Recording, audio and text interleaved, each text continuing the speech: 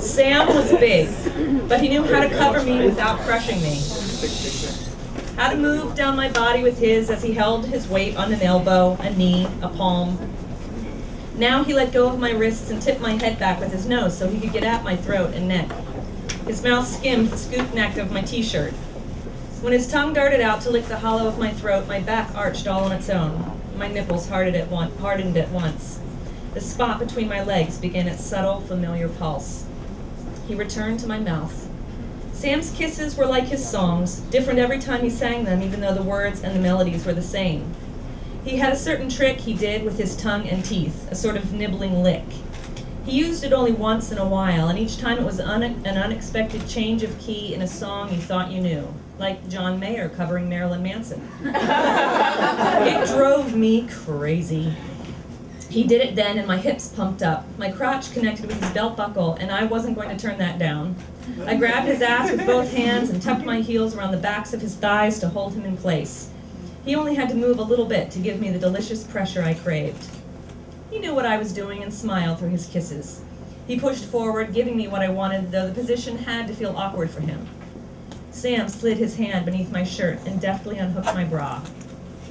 He covered my breast immediately, kneading gently before lightly pinching my nipple to its peak. He did the same to the other, then pushed up on his hand and tugged my t-shirt to my waistband. The thin fabric pulled tight over my breasts and outlined my upright nipples. God, I love it when you look like that. I wish you never wore a bra. The visible evidence of my own arousal turned me on more, too. I'm sure that would go over well. Here, let me give you a remembrance card, and oh, while I'm at it, let me poke out your eyes. She's a funeral director, by the way. Forgot to mention that. Sam rubbed his hand over the curves and bumps outlined by my shirt. I'd love it. At least don't wear one when we're alone. Wear tight t-shirts and no bra just for me. For you? You might be able to convince me. Yeah? How? Sam's lips tugged a cloth-covered nipple. I reached between us to cup him through his jeans. Give me this whenever I want it. Heat hit my fingers even through the denim. Sam pushed his erection into my palm. Deal. What do I have to do to get you to pack my lunch? I laughed. Forget it. How about one day for every orgasm? Orgasms are not bargaining chips, Sam. Yet I was smiling as I said it because he'd begun working his way down my body to the hem of my shirt and pulling it up with his teeth to get to the soft flesh beneath. What's the most number of times you've ever come? With someone else? He stopped and got up on his hands to look at me. You're killing me here. Yes, with someone else. I know you can go off like a rocket ship 100 times in a row when it's you and your bullet. Stop giving me a complex. Sorry. You don't sound sorry, you sound smug. I'm sure I meant to protest, but just then Sam unbuttoned my jeans with his teeth, and I lost my train of thought. He slid his hands under my ass to lift me up enough that he could slide off my jeans. And my panties came down too, everything tangling with my socks around my ankles.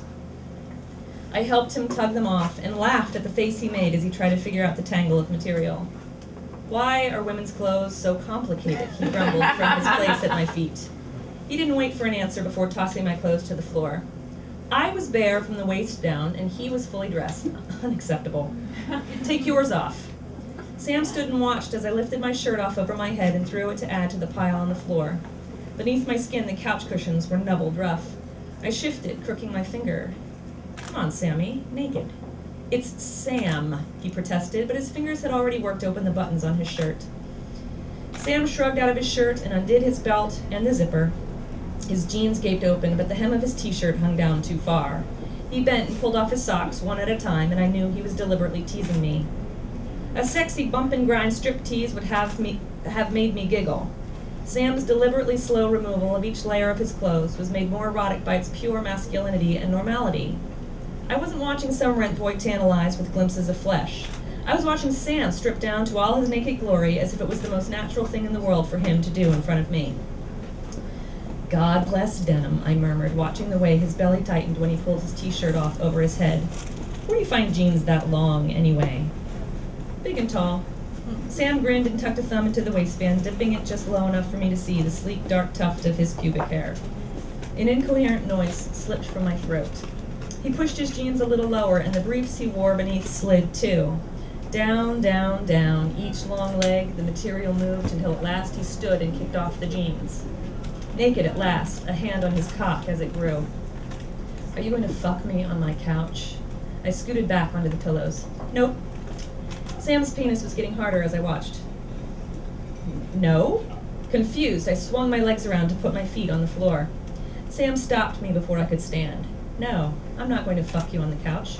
I'm going to go down on you on the couch. Sit back. I did, voiceless. Sam kissed my mouth as his hand went between my legs, grinding me.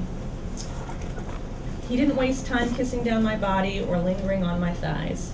He went straight from my mouth to between my legs, parting me with his thumbs to suck gently on my clit. The electric shocked force of it forced another inarticulate noise from me. I arched instinctively before I could force myself to still, but I'd already wrapped my fingers in Sam's thick, dark hair. I wanted to look down, to see him there between my legs, but pleasure forced my eyes to close as it parted my mouth in a silent sigh.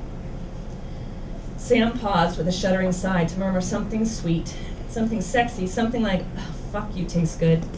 Something that said in the context of anything but sex would sound fake, but I didn't doubt he meant it.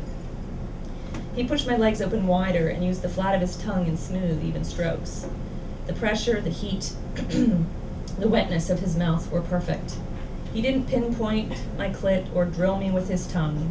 Instead, he kept the pressure steady and constant, just above my clit, using my own shifting flesh to further arouse me. White hot pleasure balled in my gut and burst.